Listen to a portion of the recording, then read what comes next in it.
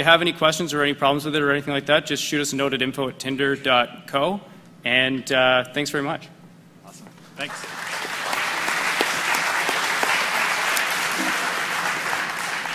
That looks really great. I can't wait to try it on my BlackBerry. I do still have a BlackBerry. One important announcement. If you are Thomas J. Schotchurch Jr., S-C-H-O-R-I-S-C-H,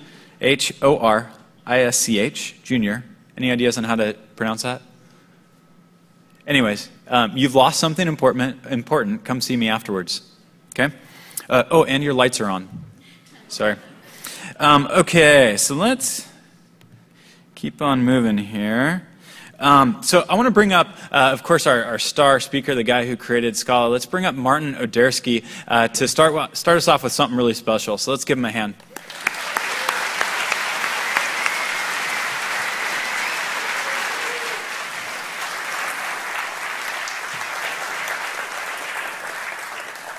Thank you. Wow, this is really amazing. So it's my 4th Scala Day, so I'm one of the 4 persons, and we have been to great venues every time bigger than the one before. We've been at Lausanne and then at Stanford University, so Kunle Olokotun, the organizer, is actually here. Then we've been in London and now here, but I think it's fair to say that I've never been at something as impressive as a venue as this one here. So thanks to the organizers, particularly Sushila and James, for picking it and making it all happen.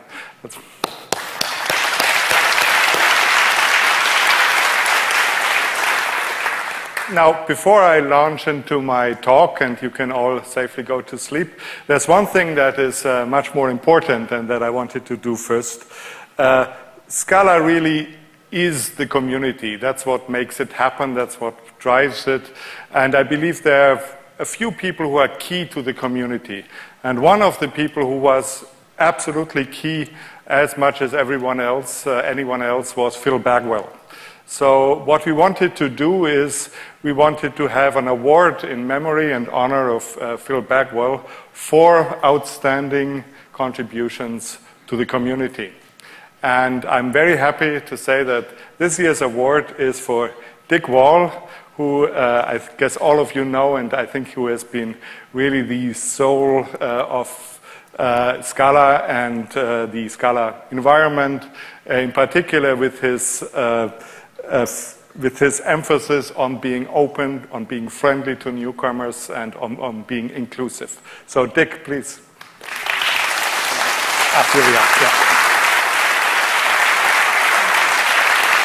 So I have the pleasure to give you this plaque, which says, in honor of the late Phil Bagwell's passion, enthusiasm, and dedication to the Scala community. Thank you very much. And you get a watch, which is also something special because it's a high-altitude watch. So you can go very high up in the stratosphere with it. And you have to know that Phil, his favorite hobby was piloting gliders. So he would love to stay up in the air forever. And the watch is just the right watch for that. So not necessarily that you have to do it, but if you want to do it, then it's there for you. I'll be making use of it. Have I got a minute to say? Of course. Oh, thank you. Okay, so first of all, thank you very much, Martin and the Typesafe people. This is super nice, and it's actually very touching that it's in honor of Phil. I just wanted to say I've wanted to kind of share the first meeting that I had with Phil, which was somewhat similar to the meeting that I had with Martin, in that I had absolutely no idea who I was talking to. And I was talking to this guy, and he was fantastically interesting. And I had a really, really interesting lunchtime conversation. Walked away, unlike Martin, walked away without ever knowing who I'd been talking to. And only later did I realize that it was the Phil Bagwell. I'd just never seen a picture of him before. And I'll keep this short. Obviously, you guys want to get to the main act, but one of the things that really struck me about this and various other things that I've done over the years with Java and Scala is I've met a lot of people, and one universal, well, maybe not universal, but one very, very high correlation is that the very best engineers that I've met have also been brilliant communicators. So if I say anything about this in honor of Phil and the other people that I've worked with over the years is next time you're picking out the technologies that you want to learn on your next to-do list, consider leveling up on people skills as one of those. Just put it in the list and get better at communicating with people. It'll make you a better engineer, I promise. Thank you very much. Thanks.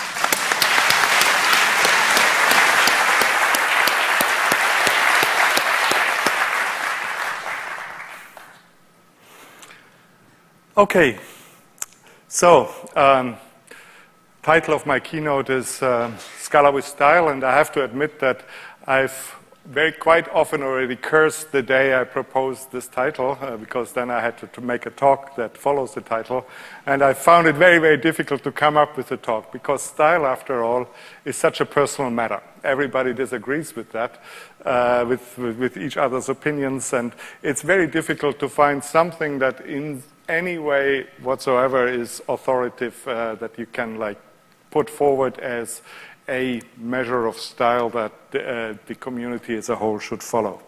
In Scala we have a particular problem for that, and that is because I believe that we are at this sort of confluence of two paradigms, imperative, object-oriented, shifting towards functional, and I think at the end there will be a fusion of the two. And Scala is in the middle of it. And because there are so many strands and influences in it, you have a mixture of possibilities that far exceeds a usual programming language. You just have many, many more possible choices that arise out of the fairly orthogonal combination of many different dimensions, imperative, object-oriented, and functional.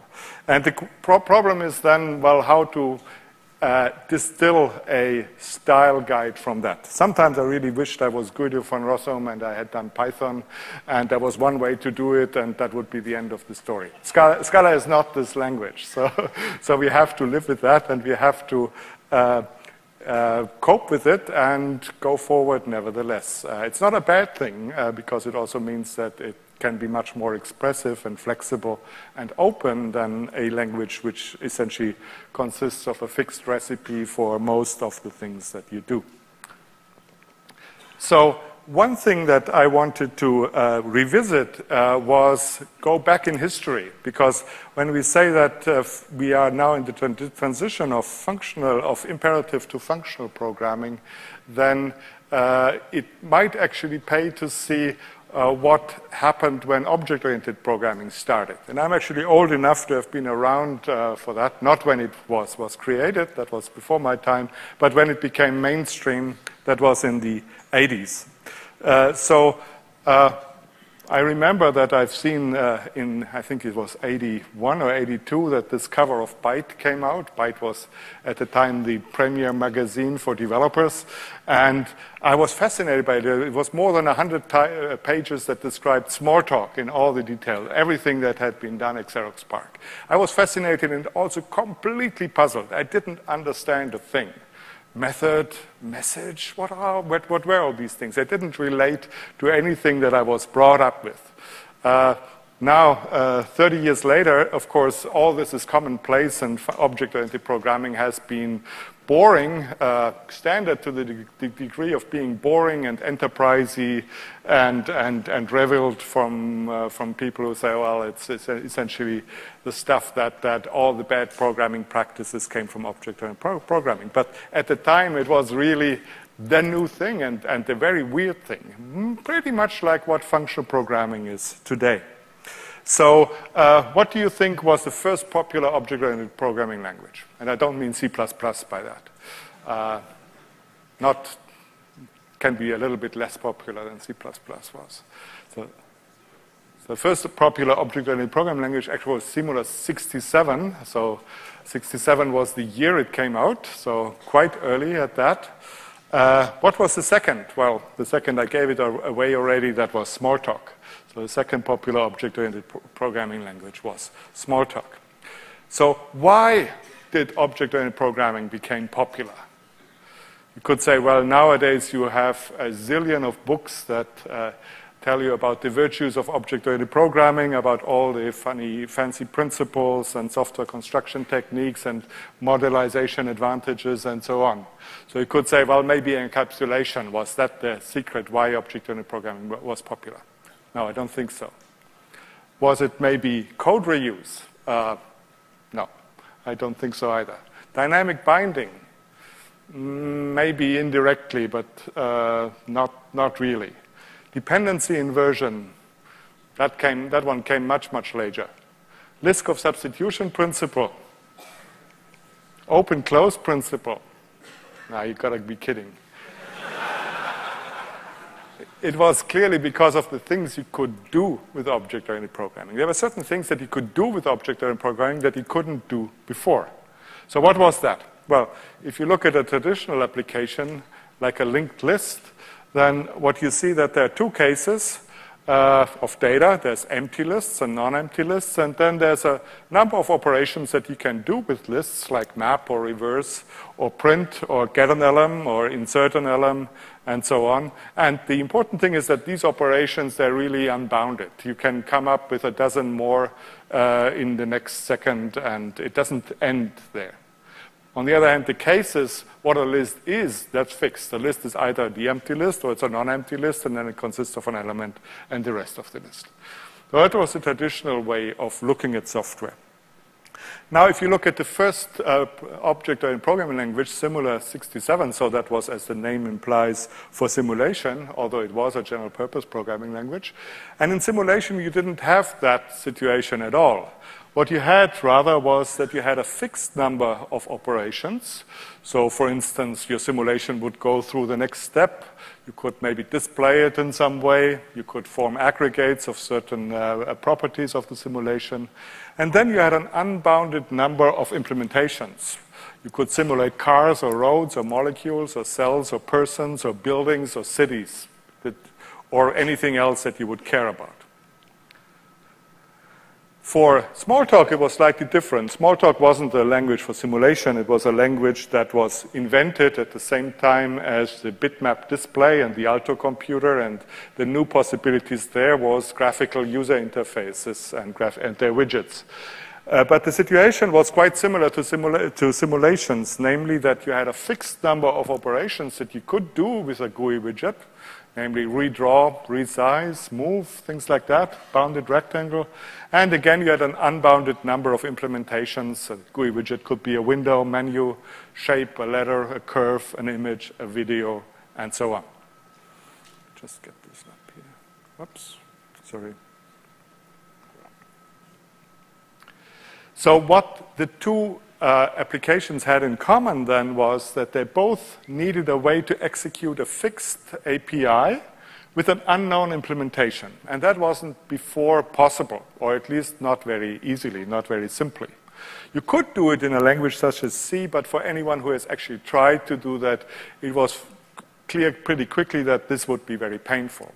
It wasn't that people didn't try. For instance, in the end of the 80s, there was a program called the Presentation Manager that was of the IBM operating system OS/2, the windowing system, and that wasn't written in an object-oriented language, and it made you essentially go through a lot of manual things to simulate sort of this dynamic dispatch in objects. It wasn't pretty, and maybe that was also one of the reasons why OS/2 didn't win and Windows and Macintosh won in the end. So what does it have to do with functional programming? So I guess a lot of the people here in this room are convinced that functional programming has a lot of methodological advantages. Just like object-oriented programming was a step forward then, I think functional programming definitely is a big, big step forward now. I believe if you write functional programs, you will have fewer errors, you will have better modularity, you will have higher level abstractions, shorter code, increased developer productivity. But all these are, I believe, also not enough for mainstream adoption.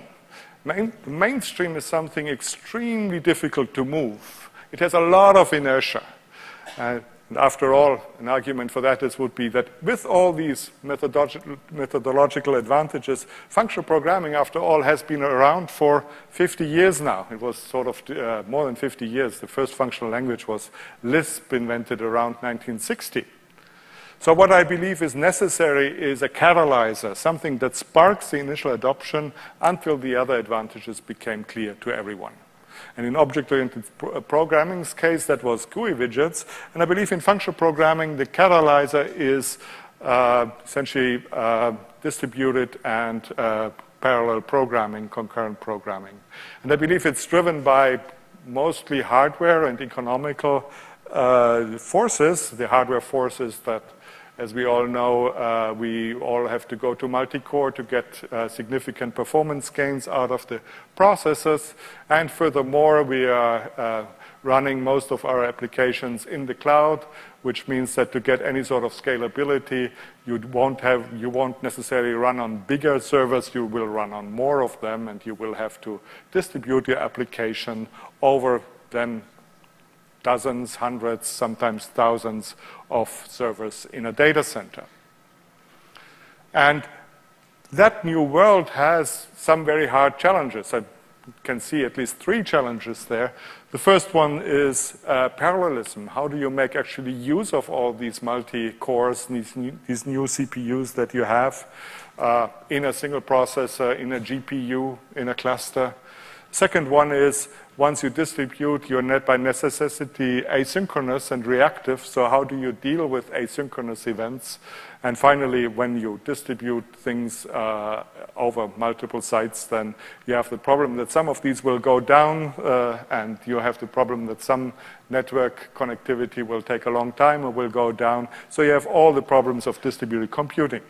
And these are hard problems. And the issue here is that mutable state is for each of these problems a big liability, because it means that with mutable state you have to worry about cache coherence. You cannot simply cache things the last result because, well, somebody might have changed this thing on the other side, and then you have to invalidate your caches. You worry about races and versioning and many other things more. So in this new world, the standard of yesterday, mutable state, is suddenly becoming a problem. And I believe that this is, the catalyzer that will move functional programming over the bump into mainstream adoption. So the essence of functional programming, just to state it here, is that we want to concentrate on transformations of immutable values rather than the stepwise modifications of mutable state.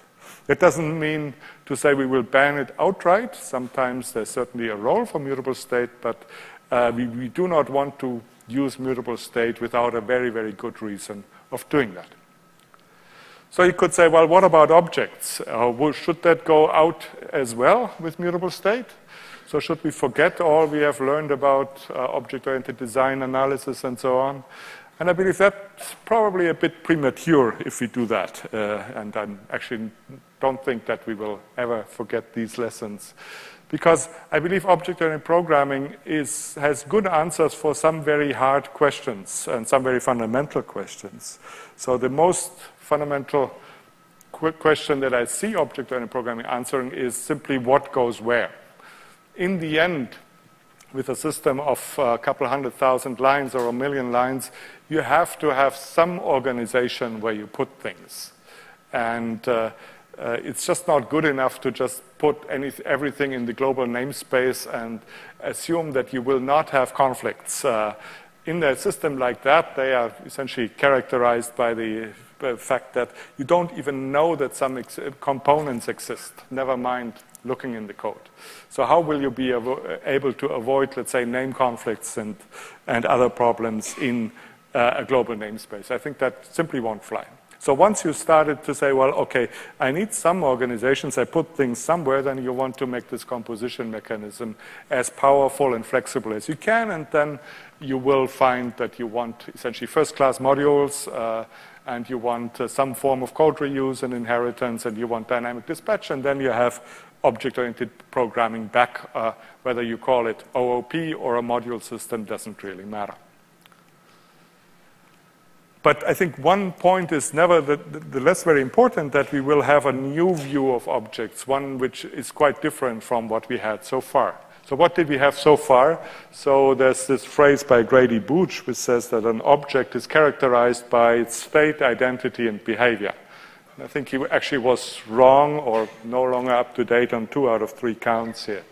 So the first one is state, and with state I guess he and everybody meant mutable state. Well, I very much doubt that. That's actually the kind of objects that typically cause us often problems. Sometimes we need them, but in most cases they're more trouble than it's worth. Identity, do we really think it's a feature that to compare 2 strings with equals equals we get the object identity rather than comparing the strings by value? Is that something that we want to build our software on? I don't really think so. I would say, well, it's an accident, but it's definitely not a principle that we say all objects, the primary identity of objects should be reference identity. And finally, behavior, yes, absolutely. Objects encapsulate behavior, contain behavior, so that's what we want to concentrate on. And I believe that, for me, was pretty clear and uncontroversial, and I was actually quite surprised that I was last summer in a workshop with other programming language designers, quite famous ones, some of them, and I actually met violent opposition of some of the main designers of object-oriented languages, which told me, no, I'm totally wrong, and objects absolutely need state and identity. If they don't have that, it wouldn't be an object-oriented language. So there you see, sometimes not so simple. So the question is, can functional programming and object-oriented programming be combined? And in fact, it turns out that this is pretty much a cultural problem, not so much a technical problem, because how many people see OOP is pretty much like that, like the manager type looking over your cubicle and looking that you put the right factory in place in your code base and things like that. And it goes both ways. So the way that the mainstream industry sees functional programming is often like that. The mad scientists where they're a little bit dangerous and they're definitely crazy, and we want none of that stuff.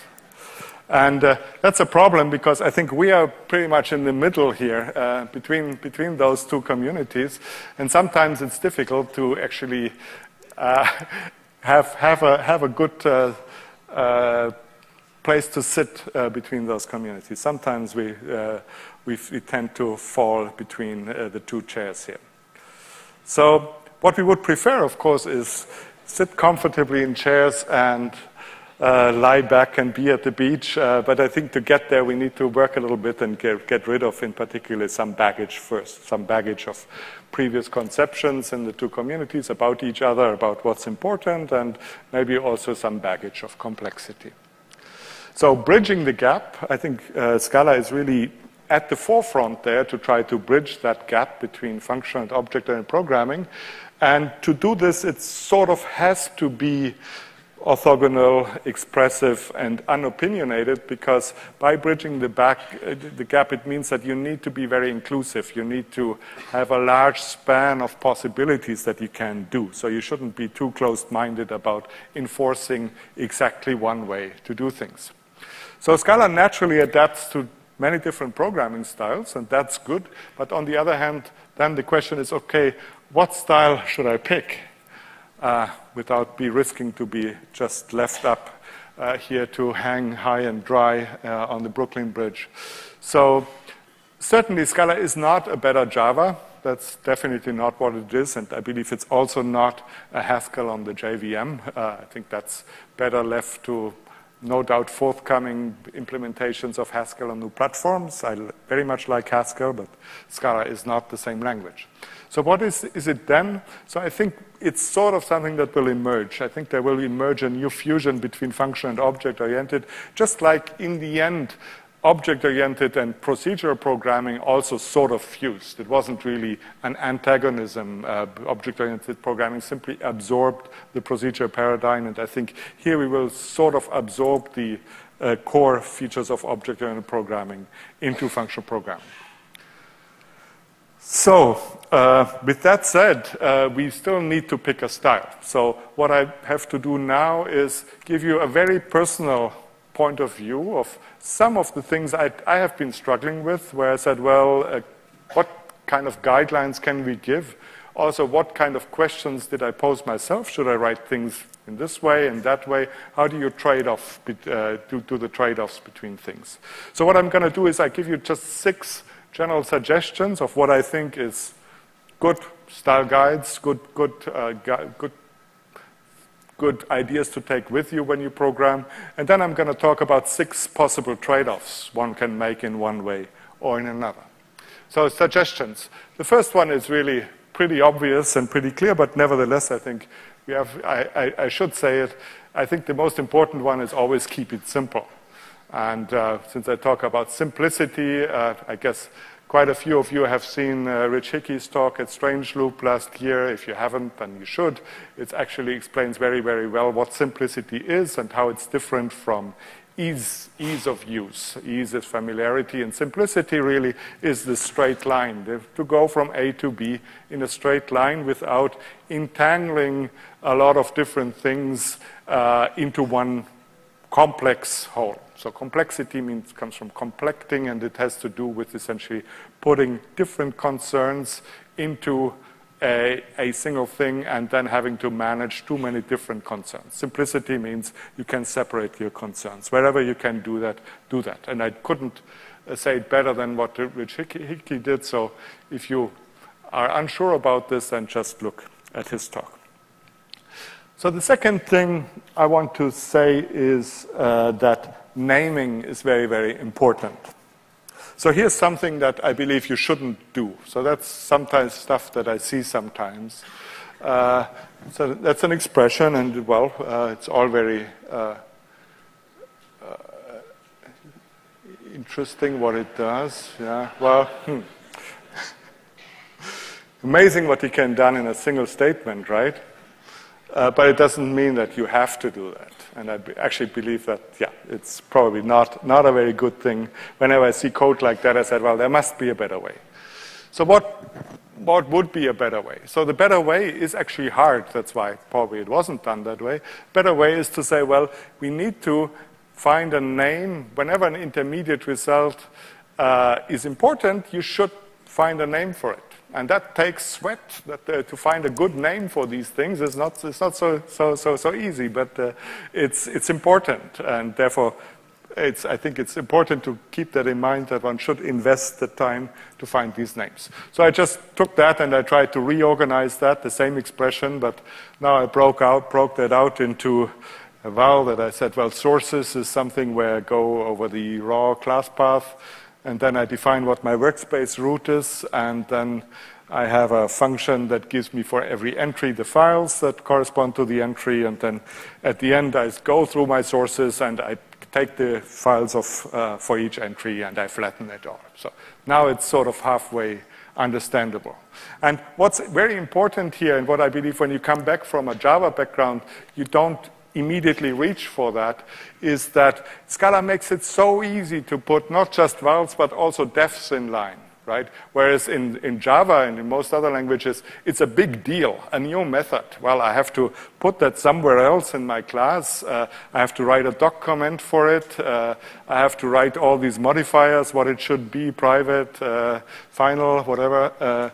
And then there comes this body. So a new method is what? 20 lines minimum, something like that, maybe 10. Maybe you can squeeze it in 10. So people don't usually do it. They write inline code. Or the resistance against doing that is much, much higher.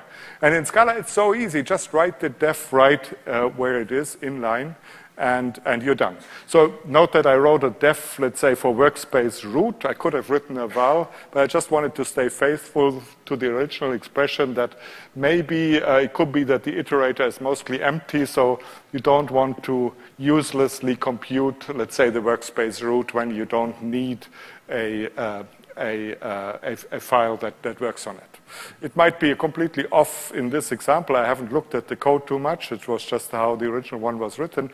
But often it is the case that you say, well, something I don't necessarily want to evaluate that now. And then you have a choice. You can either make it a lazy val, then it's even cached, or if it's not a big deal, you just make it a def, and you're done with that. So I think it's so easy to do it, and often it's overlooked because, on the other hand, it's so easy to cram a lot of stuff in one huge, impressive Scala expression, right? In that sense, Scala can be used like APL, and that is quite impressive, and it's sometimes tempting because it's, yeah, this combinator, I just throw it in the same line and I'm done. But for long-term legibility, I don't think it's very good. Number 3, prefer functional. So I don't think I should, I need to expand much on that. I mean, we all know Scala is a functional language, so look at the side effects, what they could cause, what side effects can cause.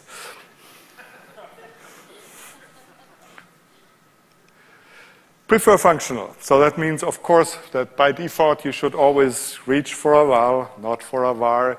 Reach for recursion or combinator programs, not for loops. Use immutable collections. Concentrate on how you transform things rather than create, read, update, delete loops and these sort of things. But on the other hand, Scala is not Haskell, so we are not 100% dogmatic about that. I also fully realize that sometimes it's just, there are also reasons why you want to deviate from that. Sometimes mutable gives you better performance. It's undeniable. So if you need that for your code, and you have to convince yourself that you need it by, for instance, profiling your application first, then it might be a good fallback to do that. And sometimes, but actually not that often, it also adds convenience. So rather than standing up here and say, never use a var, it's probably good to just look at the cases where I would say it's okay to use a var. It's, don't lose sleep about it. So why are people against state? What's the problem with state? So I think the main problem with state has to do with complexity, because state acts essentially as this medium where lots of different parts of your program interact in ways that you don't make explicit. It's a temporal order of effects. This guy assigns a variable, this other guy sees the new value. It's not something that's made explicit, let's say, as an input or output argument of a function. So that's the main reason why it's complicated, why it's complex. And that also means that essentially the wider the accessibility of state is, the more problematic it becomes. If state is local to your block or to your method, it's actually not a big deal. So local state is actually much, much less harmful than global state. So here's an example where local state might even be preferable. So here, what I have here, I picked that somewhere from the class file reader, I think. I say interfaces is some parse class header. And then I say, well, if I find that the thing is an annotation, then implicitly add class file annotation to my interfaces. I can do that, but it's a var. Oh my God, it's a var. I've written a var. Should hide behind. Well, I should have written, some people say, or could have written, something like this. I could say, well, let's make it a val, parsed interfaces is parsed class header, and then say interfaces is, if it's an annotation, then parsed interfaces plus class file annotation, else simply parsed interfaces. But I mean, guess this is longer, and it's not necessarily clearer. Longer takes more time to read. So do I say, well, do away with that, always use vars? No, I think it comes down pretty much to the second point, and that's a point with naming. So what the functional version here forces me is to invent an auxiliary name for parsed interfaces.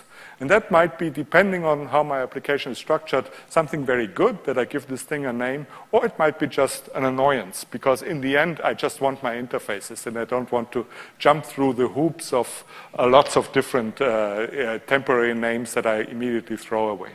So I think here, I believe you can have style guides in both directions, but my personal tendency would be not to be dogmatic about this, not to lose sleep if somebody writes var in this case. If it's strictly local in a method, it's quite okay. Here's another example for local, where local state might actually come in handy. Let's say you have a sequence of items with price and discount attributes. and you want to consume the sums of all the prices and discounts. When I go to my grocer, that happens, that will give me total price and how many rebates I got, and that's two different sums there. So, of course, we can write this inline like that, and that's the best way to do it. We can take the items, map the price overall, take the sum, and then do the same thing with the discounts. But let's say, because I want to be mean, I want to force you to do the same thing with just one traversal. Maybe I say items is an iterator. You can use it only once, afterwards it's gone. Or I say this thing is huge, I have a huge shopping list and I don't want to traverse it twice. So how would you do that? Well, if you look at the functional toolbox, then I believe the canonical way to do that would be to use a fold. Fold is like the universal tool. You can express basically everything with a fold. So let's use a fold here. So we would say total price and total discounts is a fold left over my items, and then essentially I start with 0 and 0, and then I go and I give you back a pair where I add the item price to the total price and the item discount to the total discount. But it's all rather entangled, right? I wish I had do we have a laser point? Oh, yeah, we do. So, for instance, the initial values 0, 0, they are actually, they thread through this thing here that you say, well, that's where they first are, and then they get threaded through the fold left, and then they end up here. Not quite intuitive to see how values flow and how you add them. So if I compare with the imperative version, then that would be this one here, where I say total price, total discount starts with 0, and then I go through my items and I just add the price to the total price and the discount to the total discount. I believe that's actually something that here would be clearer. So if people say, well, if I have a complex thing, let's say several different quantities, and I want to tie them together with a fold, if somebody picks for a loop instead, I won't condemn that person. I think it's perfectly fine to do that also. Okay, so one thing then, nevertheless, where we have to be much more careful than what I told you before, were mutable objects. Because a mutable object tends to encapsulate global state, or rather, the state persists for as many different points in my program that can access this object directly or indirectly. And encapsulate sounds good, but it doesn't make the global state go away after all. So it's still a lot of potential for complex entanglements. So when is an object mutable, you might ask, because that's actually very, very important to get that straight. So you could say, well, is an object mutable if it contains vars? Well, not quite. So here's a counterexample. I have my buffer proxy. It takes an array buffer. It has a put method, just forwards to the buffer. It has a length method, which is the length of the buffer. So I could say, well, is that object mutable? And I would say, yeah, of course it is. Because after all, it just serves as a front for another object, which is an array buffer, and we all know that that one's a mutable object. So you can't hide by just forwarding to something else. Good. So maybe we should just count mutable structures as vars and be done. Well, it's not so easy. So what about this then? So here we have a class memo, and it takes a function as values, and it has a local variable, a local value memo, which is a weak hash map, a mutable weak hash map, and the apply method then does an get-rails update on this memo hash map. So it says, well, if it's there, then take the value in the hash map. If it's not there, then use the function that you got provided, the function here, and update your map with that and return the value that you updated it with. So is that a mutable object? What do you think? Mutable? Who thinks it's mutable? Who thinks it's immutable? Okay, so yeah, it was a trick question because the answer is it depends. So the correct definition of mutable is that an object is mutable if its functional behavior depends on its history. That means the things that I've done before with the objects, the methods I've called before with the object. If that can influence the further behavior of the object, that object is mutable and needs to be handled with care. So the question then is memo mutable? So if I pass only functions like this one here, pure functions into memo, then the functional behavior doesn't change, because after all, what happens is that the second time I call apply on this memo thing here, I will simply get the pre-computed value of the first time I applied the function. And if my function gives me back the same result every time, then that first result is guaranteed to be the same as if I recomputed that function. So if I do that, then in fact this memo object will not depend on its history. At least the functional behavior doesn't depend on the history, so it is immutable. It might still run much faster the second time that I call it, but that's intended, and that doesn't enter into our definition. Okay, but then I have another situation here, and now I create a new version of memo with another closure, and that closure actually increments a global counter, so there's my variable, and returns its value. So that second version then, I would argue, is in fact mutable, because if I call it several times, then it would, I can observe the behavior. So if I, let's say, call this with an simple incrementation function and I apply it the first time, I would get 1. If I apply it the second time, I would get, 1 again. Right, so have I gotten myself on to thin ice here now? Yeah.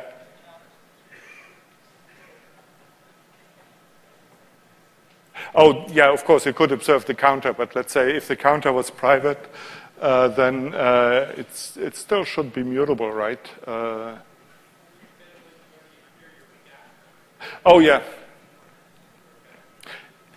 If this function was called from other ways as well, it would be mutable. The main effect, the main point is I wanted to illustrate that it really depends on being dependent on the history, and the fact that you simply cache functional values from pure computations in an object, even if that object then contains vars or mutable data structures, doesn't make it mutable as an object here. Okay, last suggestion is really a meta suggestion, and that's don't stop too early. So I think I've often experienced that I have a problem, and I said, well, it's a pretty hard problem, and then I write a first solution, and then I write a second solution, and I'm very pleased with myself because I managed to cut it back in half, and the next day I come back and said, well, actually, I can do much better like that. Oops, let me just... Oh. And I find another way to make it even cleaner. And 4 weeks I come back and says, oh, how was I stupid? This can be much better written that way. And that's completely natural. So you might say, well, this is really frustrating. Why can't I have the first factor 10 solution the first day? So I think it's actually, we should see it the other way. It's a great pleasure to be able to go through this exercise to find a better solution multiple times for a piece of code. And I think we should embrace it because it's sort of part of the intellectual life here and part of essentially growing as a developer and as a programmer. So I think that's really important. And the important thing here is to keep being curious to see how can I improve this thing further? How can I make this thing even cleaner and more elegant and simpler? So keep going. Good. So those were the first 6 suggestions, and then I'm going to go through another 6, which are essentially choices that one can make, and where the answer is often it depends on what the precise situation is. And these are in part also choices that I grapple myself with. The first choice is infix operators versus method calls. So as we know, Scala unifies operators and method calls. So every operator is a method. Every method with at least one parameter can be used as an infix operator. So the question is, how do you choose between the two? So do you write items plus 10 or items dot plus 10? You could do both. Of course, I guess everybody here would agree you write items plus 10. Do you write x as mapf or x as dot mapf? That's actually a good poll. Who writes here XS_mapf as an infix operator? Okay. And who writes XS.mapf? Okay, that the majority has XS.mapf. Interesting. If we push that further, then we could write, for instance, XS flatmap fun filter not is 0 group by key fn, or we could use the dot method notation. I think for the first one, again, it's not controversial that I would say this one here is better. Use the dot notation. But for the middle one, when do you go from one to the other? When do you stop using infix operators and go to the dot notation? That's actually a difficult one. So here I actually have changed opinion many times about this. So here, just propose one. You can, and I invite you to disagree with me and to discuss. We are here for 2 full days, and I'm looking forward to hear lots of different opinions about this and about also other style questions here. So I think the first rule is pretty simple. If the method is symbolic, then there's no controversy. You will always use infix. For alphanumeric method names, I believe one can use infix, and I typically do if there's just one alphanumeric operator in the expression, or where you would have put the parents anyway. But as soon as you start chaining, I would actually prefer the infix dot, and I've started to do that slavishly, to just say don't use chained infix, alpha infix operators, because they make things pretty hard to read. So I haven't put that on the slide, but imagine you would see just a sequence of words which says mapping, add, filter, map, second, flat map, third. I was a bit mean here that I used filter as an argument, not as a method name, because the way we key ourselves to say what are methods, what are arguments, is that essentially we pattern match on the method names. But that won't work because you know your methods, but a reader of your program might actually not know that filter is a method, right? So because the first reader has to find these things out and will be completely puzzled by what this code is. So that's why I think chaining is important, is better. Chaining with dots is better because it's just much more explicit to say what is what. Choice number 2 is an old one for the Scala community. So if you've been around, then you know that this thing has been come up before and has been debated viciously. I think viciously is the right word, over the internet and in other forums. So do you pick alphabetic operators or symbolic ones? So since Scala unifies operators and methods, it says an operator is a method, and since operators tend to be symbolic, so can methods be. So it just means they're all different kinds of identifiers, which can be alphanumeric or symbolic. So how do you choose between them? Do you write XS_mapf or XS, well, I made that one up. I think it's pretty clear you should write XS_mapf. Do you write vector plus matrix or vector add matrix? Again, I would say, well, if it's a plus, something that has a mathematical meaning, you write the plus. No doubt about that. That one is a personal favorite because I was really attacked over that one. Do you write XS fold left Z op or Z/:XS op? Who writes the left thing here? Yeah. And who writes the right one? Sorry. Yeah, that's sort of the danger in making up new notation because, well, I can explain to you why I believe the right notation is vastly superior to the left one. I talked to Sean McDermott last week, and he said he was always confused by fold left because he thought fold left, it goes from right to left.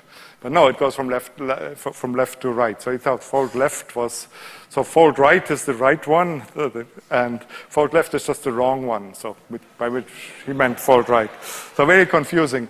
Whereas here, the best explanation for this funny operator is falling dominoes.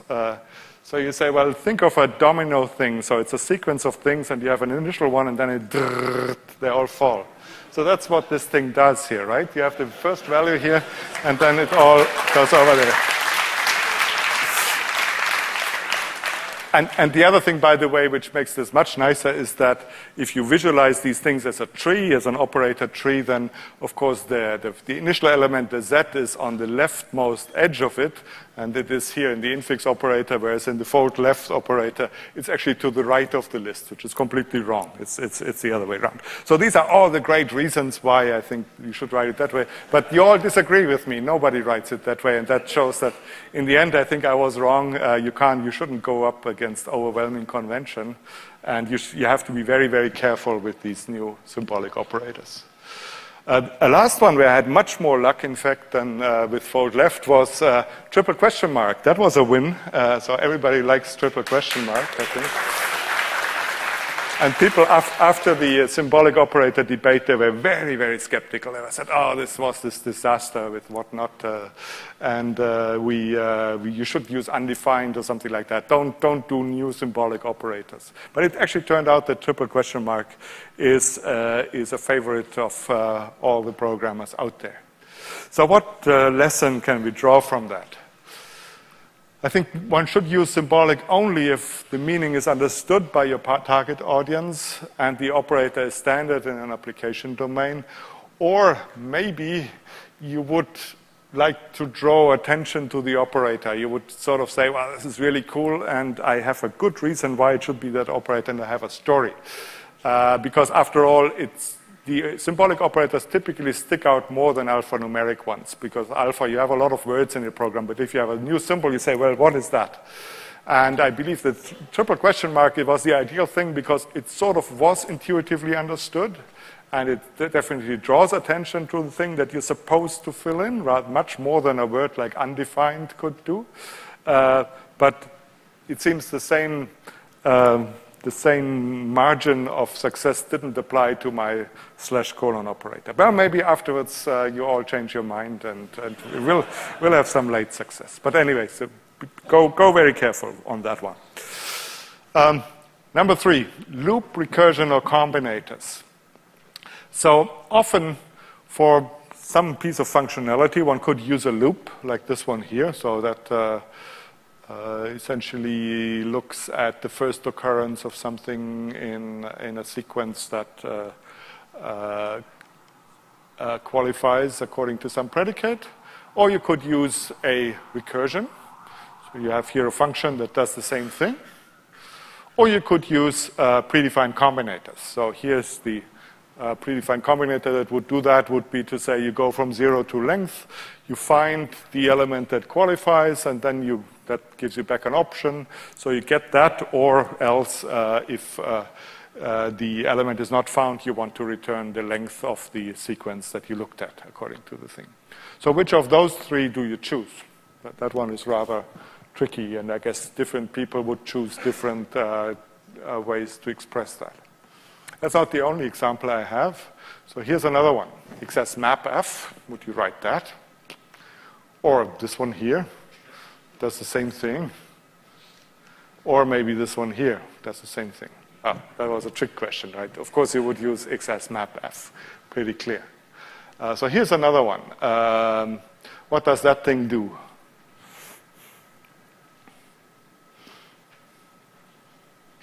Well, maybe I throw up the other ones, the other examples as well. So what that thing does is it produces the products of adjacent elements in a list. So it takes the first element and the second, produces its product, takes the third and the fourth, produces its product, and so on, in a new list. And here again, you have the combinator version, the loop version, and the recursive version here. And I believe there actually it's not quite that clear yet, again, what to do. Well, one thing is clear, that I believe the loop is the worst. You probably should never or hardly ever write a loop in these cases. But for the other tools, it's actually not so simple. So if you know your combinators, if you have grouped, and well, everybody has mapped, but grouped is something that maybe you didn't know, and you didn't know it only existed on iterators and not on other sequences. It maybe didn't come to you that readily. And furthermore, if your team doesn't know the combinators, then again, that's a problem because this thing might be quite incomprehensible for your coworkers. So with that caveat, this is a very nice solution, but you really need to know the combinators. If not, then I believe that even though this is longer, it's much easier to grasp for the newcomers. You say, well, you go through the list, and then obviously there's something I do with the first two elements. That's what my pattern match does. So what do? Well, I multiply them, and then I go on with the rest of the list. It's pretty clear what this thing does for even a casual observer. So the third solution is easier to grasp for newcomers, and also if efficiency is a concern, then sometimes the combinator version will produce lots of intermediate data structures that take time. So typically, a tail recursive solution is faster than, or at least as fast and often faster than the combinator solution. And it's often overlooked. So I find with programmers often sometimes they're stuck in the loop, or they are insistent on proving a combinator, on finding a combinator solution, but actually they want to just say, well, if it's too hard, just fall back to a simply pattern match and recursion. That's a very easy way out, and one that often is actually overlooked, and I think it's perfectly acceptable in many situations. So you could ask, well, why does Scala have all these puzzling choices? Well, combinators, they're done in the library, so in the sense it's not a fault of the language, but of course they're also the easiest to use. Recursive functions are the bedrock of functional programming. You couldn't do anything without them. Pattern matching is, of course, much clearer and safer than the tests and selections. And loops, well, loops is probably the toughest one. I guess the main reason is because they're familiar, and sometimes they're the simplest solutions. But if you were forcing me to throw out one of the three, then I guess I would throw out the loops. They are sort of the solutions that I believe you would use the least often. So recommendation, I guess one always tries to use combinators first. If you have the right set of combinators to do what you want to do, it's definitely the cleanest and safest way to get where you want to be. If this becomes too tedious because you have to do too many mental loopings to get there, then, or efficiency is a big concern, then fall back on tail recursive functions and use loops only in real simple cases or when the computation inherently modifies state, then it might still be the best way to do it. Good. Number 4, procedures or equals. So Scala has a special syntax for unit returning procedures. So you can, for instance, write something like swap. It takes an array and 2 elements, and it would then, where's mine? Okay. And then you can simply, as you know, follow it with braces, and then you have the code there. Or, of course, you could use something that is the more standard style for all the other methods. You could take give it a return type of unit and use an equals there. So which would you choose? Actually, the official semi-official Scala style guide says you should use this one here. And I believe the IntelliJ syntax checker also enforces you or says you should use this one here. Why Scala has both? I actually believe it's a historical accident.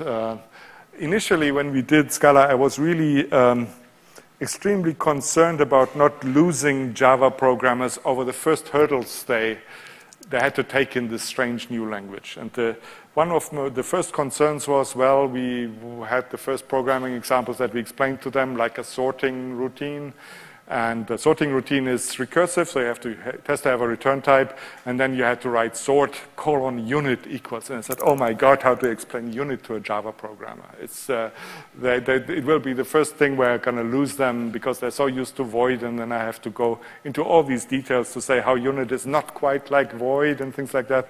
And it's just not a point I wanted to make. So that's why, unfortunately, I invented this notation of the procedure syntax, which in retrospect I think was actually a big mistake. Because not only increases the irregularity of the language, but it also opens up a really bad trap that you want to write something like that. And that actually would be, well, it will give you a syntax error, but sort of what the parser thinks you're writing here is a refinement type. It says, well, this is colon unit, and then I do some additional definitions on my unit, and then the equals is missing, so the function doesn't have a body. It's an abstract function with a weird type, and then I would get some error that it says, well, this is not a legal beginning of a type, and the user used to say, what? Nowadays, things are much better. We really put a lot of engineering in the compiler to give you nicer error messages, and it's a huge hassle, but it wouldn't have been necessary if I just had been a little bit more prudent early on in the language design. So my recommendation is don't use procedure syntax. It's just was a bad idea from the start, and I think we probably are going to deprecate it at some point. So don't do more of that now. So that was an easy one. Here's a trickier one that was actually Jason Sauk who brought that to my attention. Private versus nested. So in Java, when you want to make something private, well, you write private, and that's the only way you can have any definitions that you hide. In Scala, you actually have two choices. You can make it private, or you can put it inside another method. Of course, that only works when the private entity method is only used from inside a single method, not several ones. But let's assume that's the case. So you have two choices. Which one do you pick? So here's one possibility. So you say, I have some outer method, and here I have an inner one called isJava, and here I use it. So do you write it inline like that, or do you write it as a private method like that? So I could here write isJava here and a method like that. Which one would you pick here? Does it say parameters by not having to pass it? Good point, yeah. Here it doesn't. So here isJava is a method that doesn't actually capture any parameters. What are the odds that you'll actually have a chance to use it later? Sorry? What are the odds that maybe you'll want to use that thing later would be the other thing? From somewhere else, yeah. So you don't need it anywhere else now, but you might. What are the odds? True. That's another point. So let's assume we are pretty sure we won't need it anywhere else, and it doesn't capture any parameters.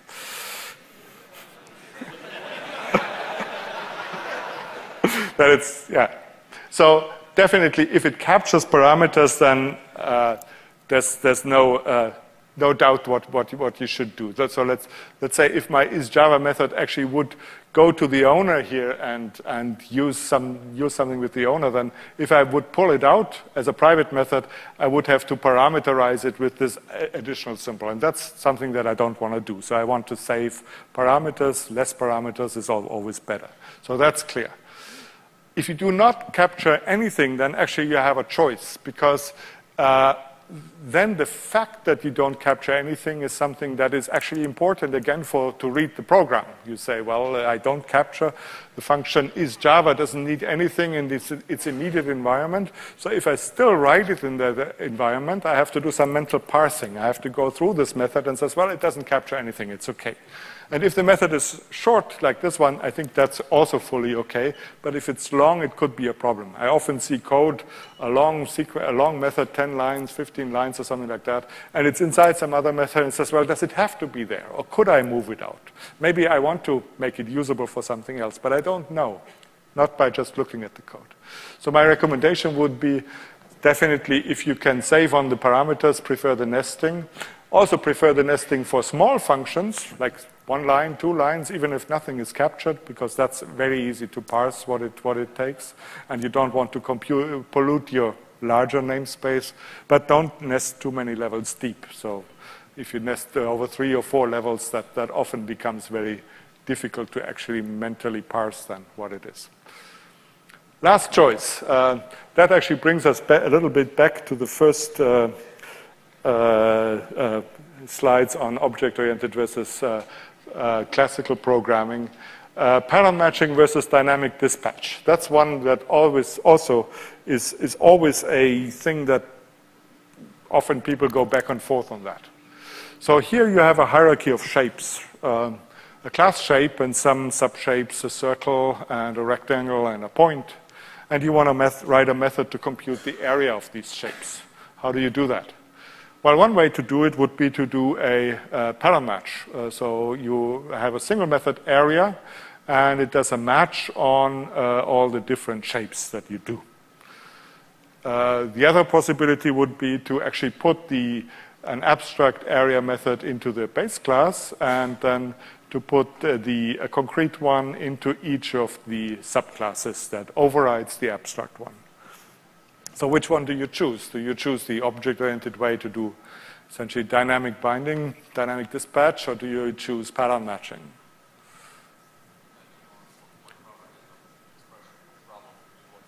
Yeah, that's right. So it comes down to the expression problem. And the expression problem has to do with extensibility. So first, why Scala has both. So pattern matching is essentially the functional heritage, and it is extremely convenient in a lot of cases, definitely if you work with lists and if you work with many other things as well. And dynamic dispatch is the core mechanism for extensible systems, so that's why you have both. But for instance, it's a big question that we face in the Scala compiler all the time. Do you write a single method that does a pattern match over all the possible kinds of types or trees that you are dealing with, or do you put these methods into the individual types or trees? So the recommendation would be that it really depends whether your system should be extensible or not. If you foresee extensions with new data alternatives, then you are essentially forced to use the object-oriented method. That's why object-oriented programming was invented after all. It was invented for that, to essentially give you the ability to add new alternatives to your data. If you foresee rather adding new methods later, then again, it's a no-brainer. You don't want to add these methods every time into all the different classes that you have. You want to concentrate the methods. You want to use the pattern matching version. If your system is complex and closed, then I believe you should also use the pattern matching version. And that has to do a little bit with spaghetti code, because in the end, a lot of overriding of methods in many different base classes is a symptom of spaghetti code. That means that your thread of control is very non-local. You have a call, and then it very much depends on the actual runtime type where you will actually end up with. It's very hard to track, and you might easily overlook a possible implementation that might violate all the assumptions that you have about your methods. If they're all in one place and you do pattern matching on that, it's actually much, much simpler. So I had been involved in the Scala compiler, and I must say I did a gradual shift to say from sort of a mixture of object-oriented and pattern match, and nowadays I write much more the pattern matching kind than the object-oriented kind for that. So what if you want to extend in both dimensions? That's actually a tricky one. So one way to do it, you could do it, would be to have essentially combine a pattern match and an inheritance.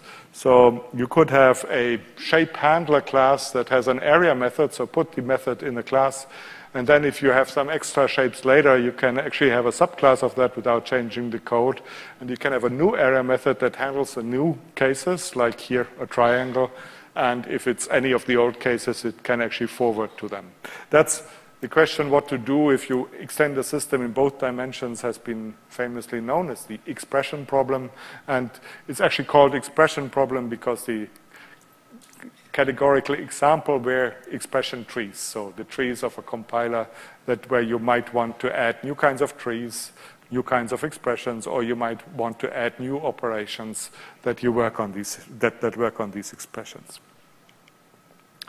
So we are at the end of the talk. I guess I have shown you lots of choices that maybe left you puzzling, and that's in a sense natural because I believe this confluence of object-oriented, imperative, and functional breaks a lot of new ground. People haven't really done that before a lot, and it means that a lot of new conventions will have to be formed, and I think are about to be formed. My main advice, if I should just give you these, is to keep things simple. Try to find good names for these. That's essentially half the success already, and have fun. Have fun in writing code, in improving yourself, in trying to find better ways to do the same things. Thank you. So